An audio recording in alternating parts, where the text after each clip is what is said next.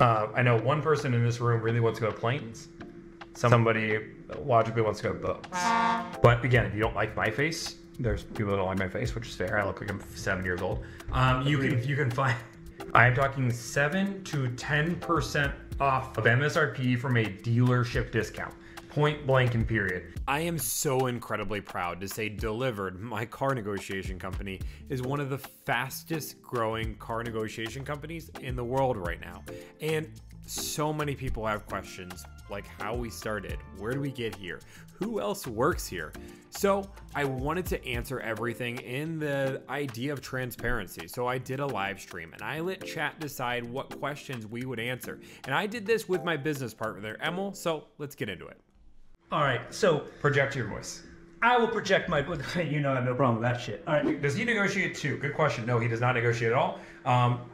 Emil can tell you that he would pay full sticker on everything and everything he's ever paid for. Is it better for my husband to negotiate for me? Yes, unfortunately, because we live in an awful world where everyone's a sexist pig at the dealerships. You guys heard that first? Did we heard that? Hopefully you did. Here's the thing. Literally, 70% of all financial decisions are made by women in the country, and guys still acting like it's 1937. Mind blown.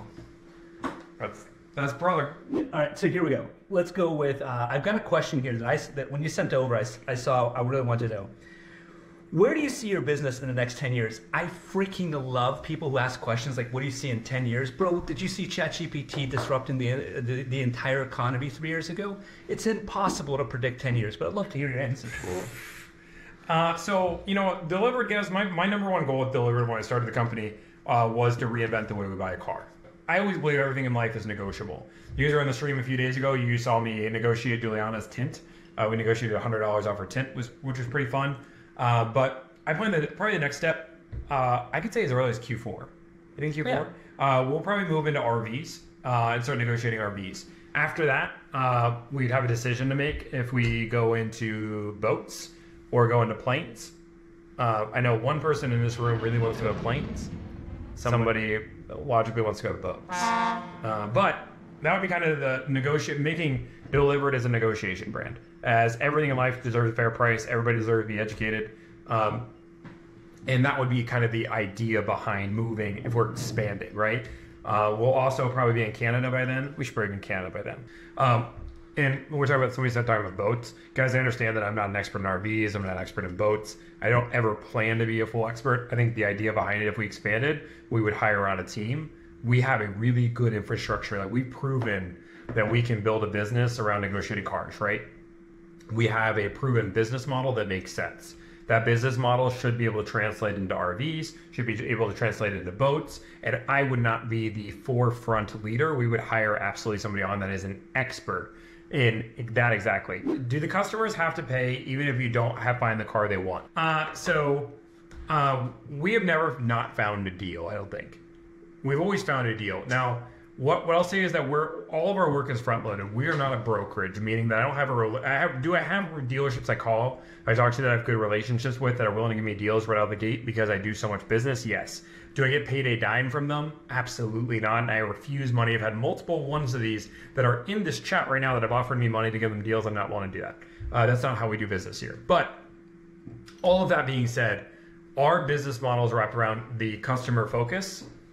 So when it comes down to giving money for us, we take money all up front, $1,000 up front. I think we're the only service that charges a full fee up front.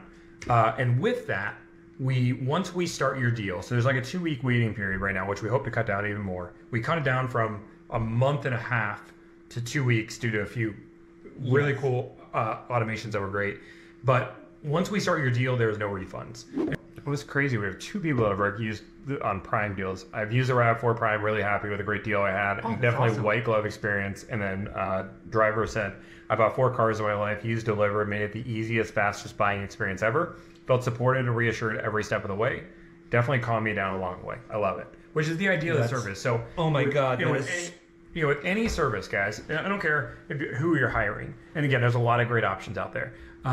You should never hire anybody to save money. You should hire people to save time, energy, and anxiety. If you're hiring anybody to save money, you're making a mistake. There's so much free information out there on the internet. Like, again, I put out a lot of it. I think it's enough. But again, if you don't like my face, there's people that don't like my face, which is fair. I look like I'm 7 years old. You can find so many people that give great information. You don't need to hire anybody. You can do this on your own. We don't have any special magic wand or secret sauce to save you thousands of dollars more. I'm good at what I do. But that being said, anybody can negotiate a good deal.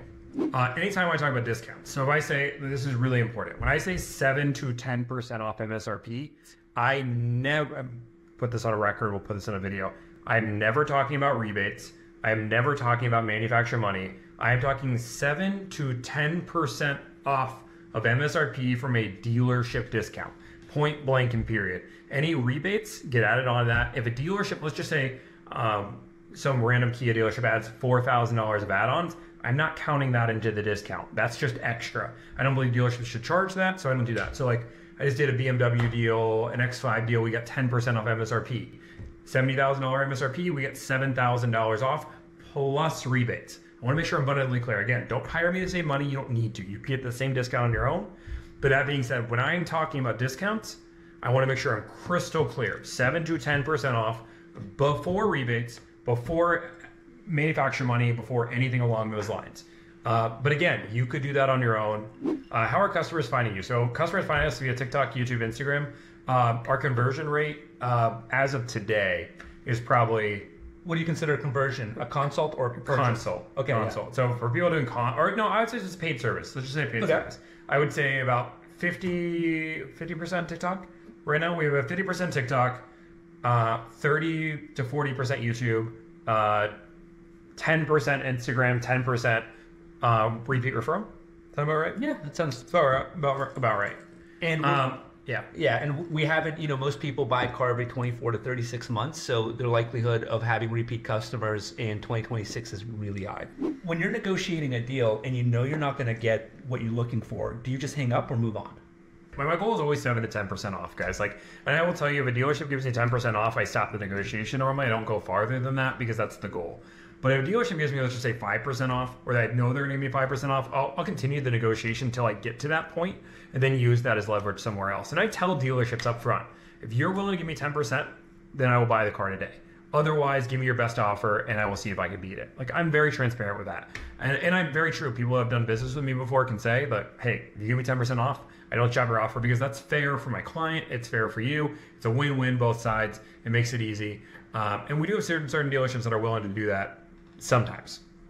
Do you verify deals priced and closing after client purchase? I verify every deal that goes to Delivrd. I will say if a deal does, Chris is at the point that if a deal does have an 8 to 10% discount, I do give her authorization to thumbs up it because she's been here for over 90 days. She's killed it. And I have confidence to say she knows what a good deal is. But I will say Chris started off with zero sales experience, or not sales experience, car experience. She had no clue. Funny enough, Chris was a client. Chris actually hired us. Her deal was still doing. Yeah, her deal was still being done. Somebody said name one manufacturer that has 10% markup from invoice to MSRP. Zero. There's not a single manufacturer in the world that has markup from 10% to invoice. But what they do have, and what a lot of people forget to mention in the industry, is there's a thing called triple net. So dealerships don't just make money from invoice to MSRP. That's a fallacy. They make money what they call holdback, which is on there, which you can see on most invoices. You're just looking for HB, it's there. There's marketing money, there's going to be incentive money, and that's where that 7 to 10% range comes in. If it's a Kia, closer to 7%. If it's a BMW, closer to 10%. So I have a favor to ask. In part 2, we talk about the competition of Delivrd and who we're actually going against and who else is doing this service. And to put it lightly, my brother is unhinged. And I don't think we should let him out of the house. Hey, the dude has a full-grown beard. Don't call yourself a kid. But they think that a national market isn't big enough for everybody, which appalls me. High quality merch, it will not be low quality merch, so we're not going to just do it. I don't steal anything because that will steal your business. That's the only thing I'm worried about stealing. So just understand that he looks at everything as a business perspective, and he does not know these people personally like I do. So please give him some grace. See you guys in part 2.